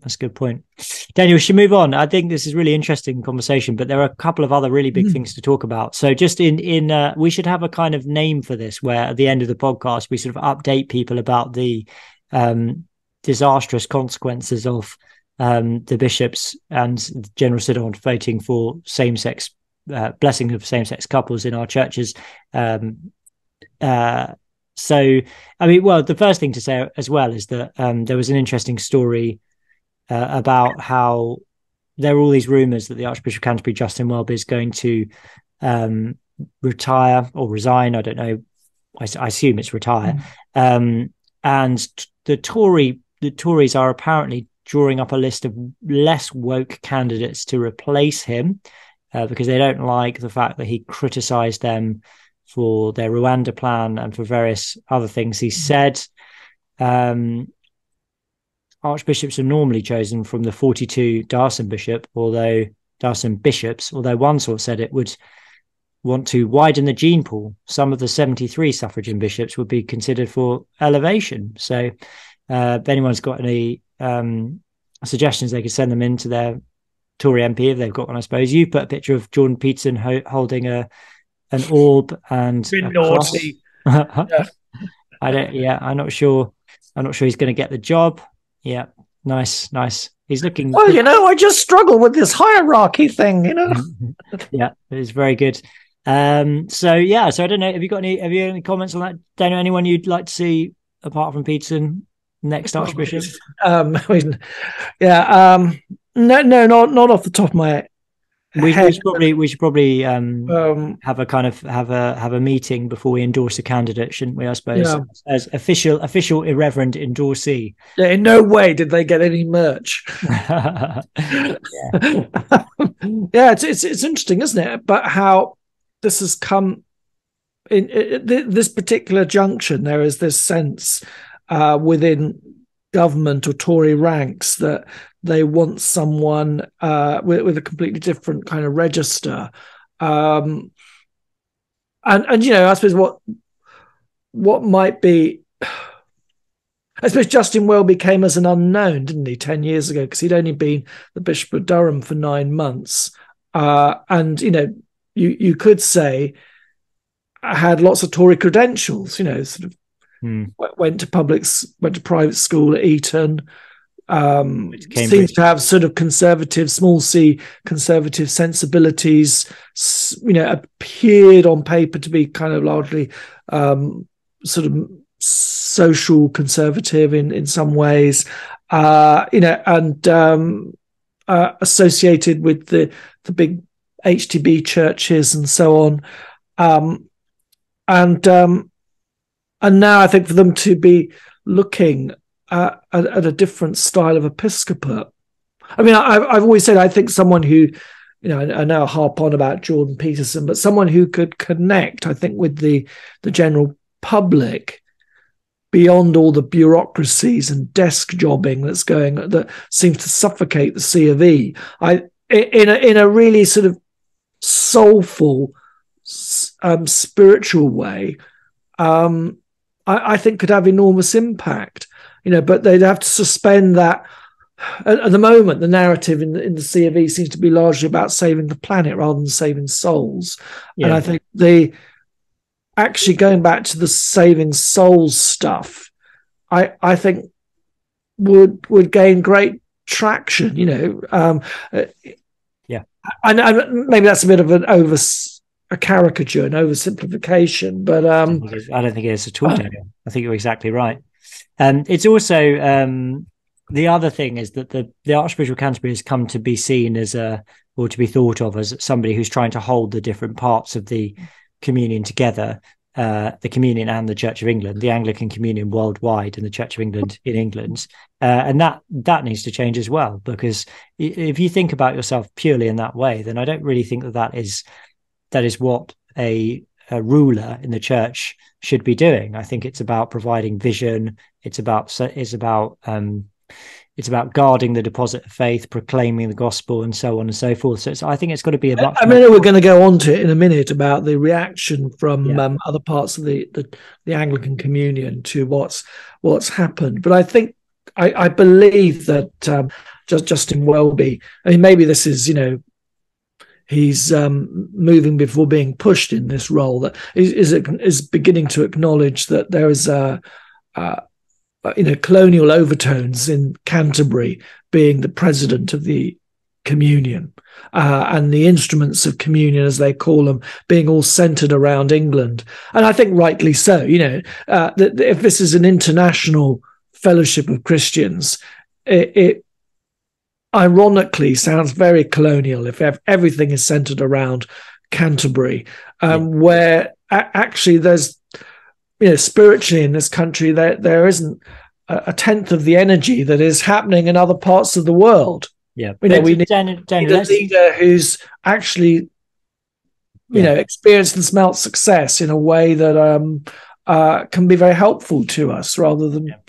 Yeah, no, I agree with that. Let's just move on to that and clarify what you've just said there about the context. So, I think the latest stuff, the latest really that's happened is that some leaders from the global south, isn't it, Daniel, who are basically Orthodox Anglican bishops largely from Africa, the Global South Fellowship of Anglican Churches, have essentially said that they're very sad about what the Church of England is doing in terms of same-sex blessing, and that the Church of England has now disqualified herself from leading the communion as the historic mother church, and the Church of England has broken communion with those provinces who remain faithful to the historic biblical faith expressed in the Anglican formularies. The Global South Fellowship of Anglican Churches is no longer able to recognise the present Archbishop of Canterbury, the Right Honourable Most Reverend Justin Welby, as the first among equals, etc., etc. So basically, this is evidence, obviously, of the fact that the decisions that were made in General Synod, they've got implications for our relationship with other Christian churches globally who are not Anglicans, like the Eastern Orthodox Church, like the Roman Church, like free churches who are Orthodox on this matter. But what this is about is the fact that other Anglican churches who are, as Daniel was saying, have lots of energy and lots of people going there, real vibrant churches in Africa and elsewhere, are breaking fellowship with the Church of England because I think it works out in terms of percentage wise. If there's I think there are about 15 primates out of 40, but they represent 75% of the communion, which is about 18 million in total. So, and actually, Britain or England is rather strangely put down as having, sort of 25 million members. When in fact, if you the other communions, the other parts of the communion, those figures are actually practicing Anglicans. Yeah. They're not just people who write them on their census. C of E, tick the C of E box. This is a very, very so we're kind of skewed in the data on this. And Daniel, can I just finish the point? Because I think it's really important, because it relates to something you just said. Now, Justin Welby has been, in recent weeks, around the same time that this has been happening, making noises about how, it's not really right that we should have a global communion that's just arbitrarily centered in Canterbury for historical reasons. And indeed, there's a very good article, which I'll put up, which is by Andrew Atherston, who's an academic at Wycliffe Hall, which is an Anglican training college in Oxford. It's on Ian Paul's blog, where he makes the same point at great length, that this is actually completely arbitrary, and he frames it within the context of the thing about same-sex blessings, that it highlights the ridiculousness of this situation where you've got really a statistically marginal church in England being the sort of focal point in Canterbury, tiny city which we both lived in at different times in our lives, a tiny city in the southeast coast of England, kind of being the global focus for this 80 million Anglicans, and he's saying it's time to change. The only thing I just add to that, Daniel, so I guess, and that change would look like moving that focus for unity elsewhere to Africa and moving it around and so on. The only thing I would say to that is just to add is that it's awfully convenient, isn't it, for Justin Welby to be saying things like that now, when he is participating in something that will that is damaging the fabric of the global Anglican communion by leading this process of facilitating the blessing of same-sex couples. So what I mean is that as he's doing that, as General Synod is doing that, we've got, the videos. I was watching some of the videos of people standing up and applauding when this was announced at General Synod. As this is happening, provinces around the world are looking at this and saying that the Church of England is departing from the historic Christian faith, and that we're a schismatic church, that we're no longer orthodox, that they do not recognize us as part of the same church anymore, and they cannot recognize Justin Welby's authority over them. And that means that the fabric of the Anglican communion is being irreparably, probably, damaged by what's going on. At the same time, Justin Welby is saying, well, it's probably right that I wasn't the first among equals and I wasn't the focus for unity anyway, and maybe it should be somewhere else. But I mean, it's kind of, well, you're not anyway now because of what you're doing. You've taken this step to alienate the Orthodox provinces globally by pushing ahead with this agenda. And now now as far as these significant provinces and primates are concerned, we're a schismatic church. So I just feel like saying, well, don't pretend that now you're sort of interested in this sort of relinquishing your power because in some kind of progressive statement on colonialism, because it's nothing to do with that as far as I'm concerned. It's everything to do with pushing forward this progressive agenda in the Church of England. I don't know what you think about that, Daniel, but that's the way it feels to me. Yeah, and does this mean we're going to have a global north? Yeah, of dying Anglican churches, of increasingly marginalised. I mean, how depressing is that?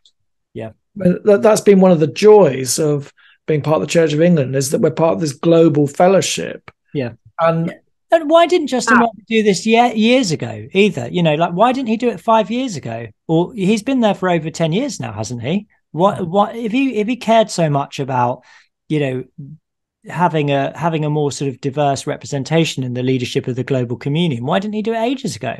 An interesting thing to add to this, because I think there's been some disingenuous comments from the church authorities on this, saying, oh, well, no province can tell another province what to do, and that we're just a sort of a loose association. Well, try telling that to the ACNA, who Canterbury still do not admit. This is the Anglican Church of North America, the breakaway, very fast growing church in America, which has over I think 1,000 congregations, and is really seeing boom time in terms of its planting, whereas the Episcopal Church, the American original setup, is dying on its feet. And you've got Archbishop Foley Beach going to the primates meeting 3-4 years ago as a visitor, as an observer, when really all the other primates want to admit him into and his province into communion. But so for Canterbury to say, "Oh, we've got no power anyway," it's disingenuous. Yes, you do have power. You have enormous power. And it's not right. It's now time to move on and to share that presidency should be elsewhere. It should move around the communion as the primates see fit. But a Canterbury-centric primacy has enormous power to shut out other valid expressions of Anglicanism. Yeah, absolutely. I agree. I think it's a really good point, Daniel. Really good point. There's actually the irony, the possibility that if the primacy went up for vote, that the ACNA could get it. Because, I think he's presiding over GAFCON, which is a similar group to the Global South, So, let's not forget the irony of what's happening here. Yeah. And it just, Daniel, it just comes over and over again. I mean, you read, I find this particularly striking when I read the prophetic literature in the Old Testament. Over and over and over and over and over again, the same message. The prophetic literature takes up a huge chunk of the entire Bible, doesn't it? But it's basically the same message. It's blessings for faithfulness and not blessings, or you might say curses, to use that slightly more Old Testament language, for disobedience and idolatry and faithlessness. And that's schism comes with. Yeah, exactly. And that's the same thing in the church today. You don't even have to believe in Christianity. You just look at the demographics. Churches which hold to the historic Orthodox Christian faith, they teach it, they proclaim it, they live it. These churches, on the whole, are growing. And the ones which are not doing that, which are embracing the progressive agenda, are dying. And that is what is going to happen to the Church of England if it carries on in this way. And those churches are youthful. And that's ironic, isn't it? Because that's what the Church of England bishops desperately want. They desperately want young people in their churches. They want these young, trendy, cool young people in their churches. So what they do is they try and appeal to them by using the language of progressivism, but that will not reach them. It will not reach them. It never will. And the only thing that will reach our culture, the only thing that will mean anything to our culture, is something distinct and distinctively Christian. And this is what we're saying over and over again on this podcast. Yeah, I feel like we're banging our head against the wall, really, on this. That we personally, it's not that we are seeing an irreverent revival, but we are certainly seeing a mass of interest. If we, as three vicars, are seeing, our window must be minute to what's happening in the UK, and if we are being brought to the attention of thousands of people coming to Christ in the last couple of years, migrating from new atheism to a classic, informed, intelligent Christianity, but are struggling to find church because they're put off by what they're seeing in terms of the church's corporate presentation, or vicars who roll their eyes at the idea of, having new Orthodox people come into their congregations. What can we say? God is providing the cavalry over the hill, and we're just sort of saying, oh, well, we don't really want you. Go away. Yep. I think that's what we've been saying for 2 years consistently, and we keep what. Yeah, Archbishop, come on the podcast and have it out with us. Tell us we're wrong. Well, I mean, all I want to do. We're wrong. Yeah, all I want to do is just to encourage people that this is the way to go. We're not saying anything revolutionary. We're just saying faithfulness to what it means to be, in our context, an Anglican Christian in the Church of England, an Orthodox Anglican Christian, but more generally to being faithful to Christ and to the Word of God. That's what you need to do, and you need to do it confidently and with faith. That's what we're called to. It's not complicated.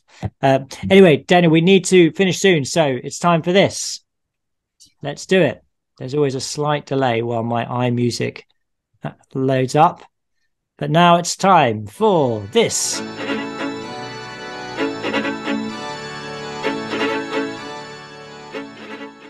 Daniel, it's time for another episode, installment of Question the Rev. Jamie, you froze on the YouTube. Have I? This happened the other day as well. Don't worry. It won't matter. We've almost finished now anyway. Question the Rev. I don't know why that's happened. That's annoying. Zoom. It's just rubbish. No, it's not actually. I take it back. Zoom is really good. Hang on a second.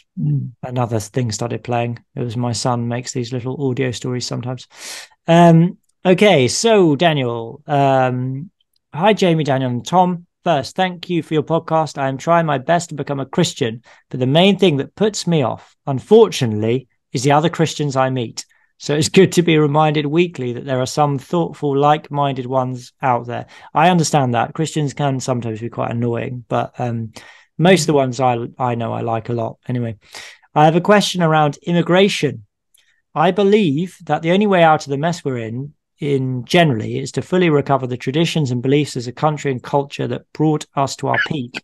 And these were written 15 years ago, ? I'm not sure not sure what he means by that, which to me basically means a proper, assertive, confident Christianity. However, I struggle to find a Christian argument against mass immigration.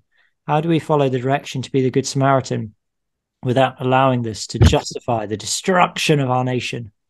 Shall I speak into this? Yeah, of course. Yeah.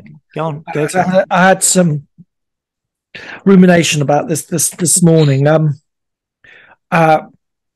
There's a rabbi on the Jordan Peterson Exodus videos whose name escapes me, who says with a certain confidence that the scripture is adverse to social justice, that there is just justice in the Bible. Now, okay, that might be a little bit contentious, but I think what he's trying to highlight here is that the scripture doesn't discriminate in terms of sin and injustice as to who's doing it, that, you know, the poor man and the rich can equally be up for judgment. Now, what does this mean in terms of immigration? Well, I say a lot of progressive theology proposes the ideas simply on, you know, some of the Levitical and other texts which say we should welcome the stranger, the wanderer, the Amorite, so to speak, into our communities, and we should be hospitable. And that is true, you know, that those texts are there. But the flip side of that is the scripture is also very strong in terms of that, you know, if you join the nation, the holy nation, you are also bound by its laws and to be respectful of the practices and to contribute to that society in a way that recognizes where its culture is coming from. You know, that we're not going to change the Torah for you. This is it, that you come into us and we will make certain provisions, but our expectations is this, you know, then in essence, you become one of us.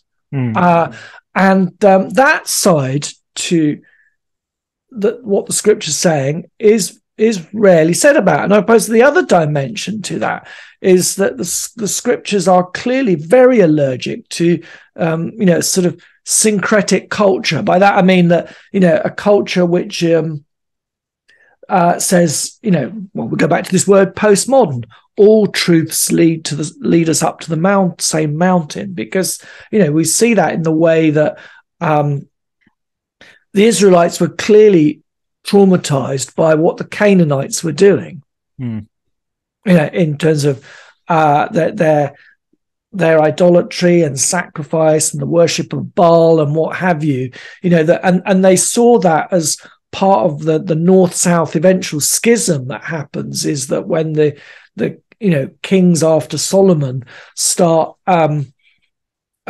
taking pagan practices, things fall apart, you know. So they're very keen on a cohesive culture that gathers around Jehovah Yahweh. And, you know, if you're going to immigrate into God's people, then we will be hospitable, but we have certain expectations.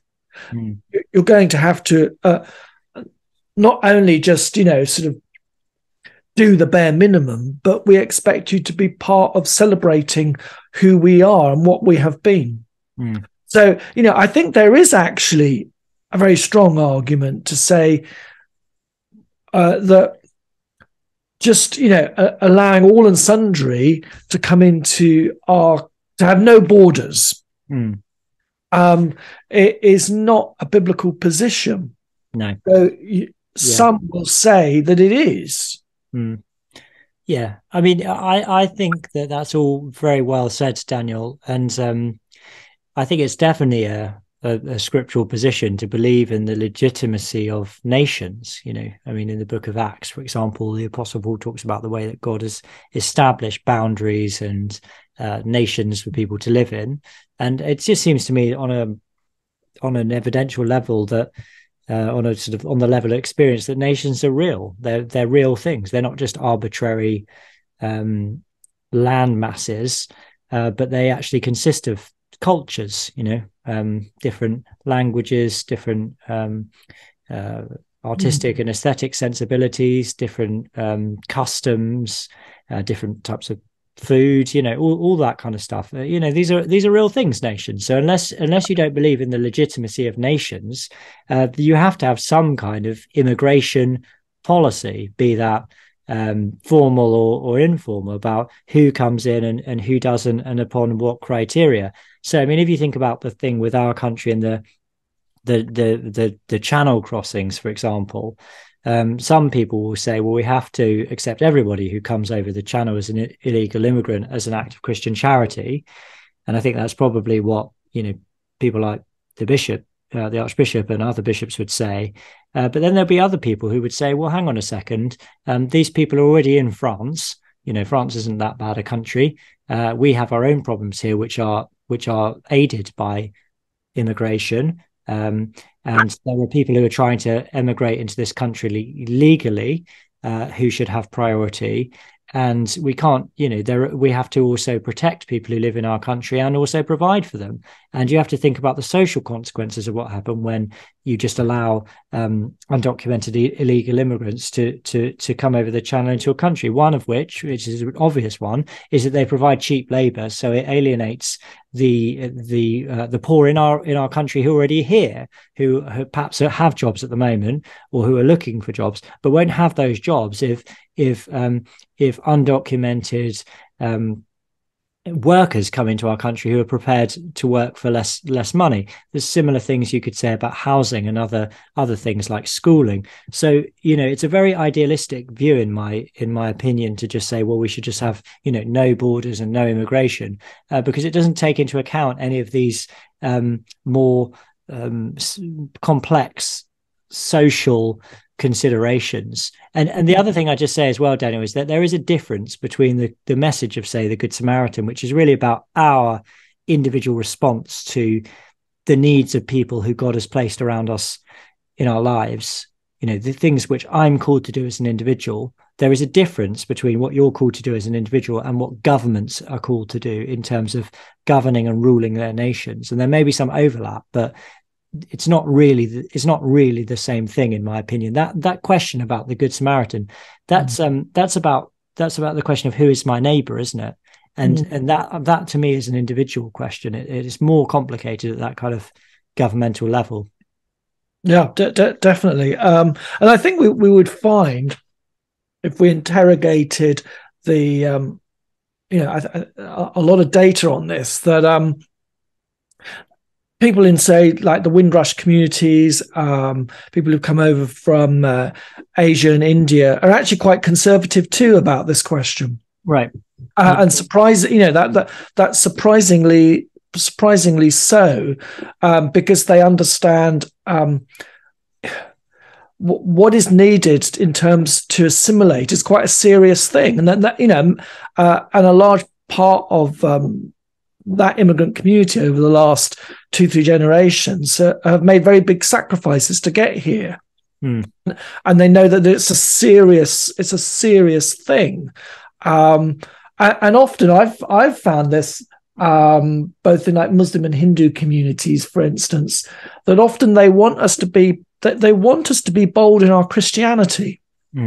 Which, of course, the secular progressives find very embarrassing, and something that they want to cough and not talk about. But they'll say, no, you Christians need to be bold about the faith because this is good for all, and that they'll see that the benefits of Christian society, and we tend to imagine. We're told in our PHSE and GCSE curriculums quite the opposite. That we need a culture where all truths just hang, and in the end, none do. And I think this is what the rabbis and the imams kind of understand, that you actually need one dominant religious narrative for society to hang its transcendent truths on. And they don't mind, actually, if that's, they don't mind that bishops are in the House of Lords. Whereas, the humanists will play out as if this is causing great offence. Yeah. And I don't think for a minute that these people would mind if the coronation is overtly Christian, for instance. Yeah.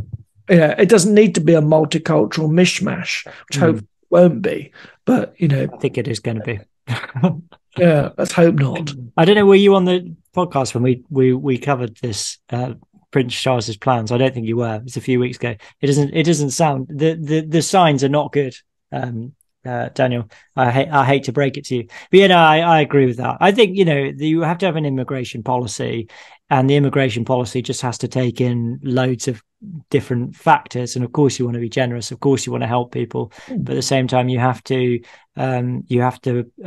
help the people who live in your nation as well, and provide for them. My adopted mother, my grandmother, was from Belgium. Where I'm second generation immigrant from continental Europe. I didn't know that, Daniel. Yeah, so you understand. My first language is French. Yeah.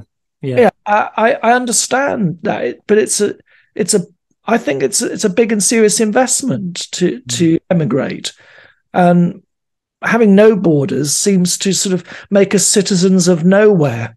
Yeah, well, it's just a fantasy, isn't it? It's John Lennon's Imagine. It's like, let's have no countries. And hang on a second, countries are real things. If you take away people's countries, you take away their identity, you take away their traditions, you take away their sense of who they are, and it ends in disaster. And you could see this happening in multiple ways in our country with this fantasy of multiculturalism, which is just a word for the same thing. You can't have all cultures existing in the same place at the same time. That's not how a culture works. By its very definition, a culture is exclusive of other cultures, and not in a bad way. It doesn't mean it doesn't mean that you're racist or anything like that. It's just that there is a certain thing that characterizes your culture. There's a language which people speak, for example. There are customs that you have which are mutually exclusive with other types of customs. It's just silly to sort of say that this stuff can all come together. It's just not how human society works.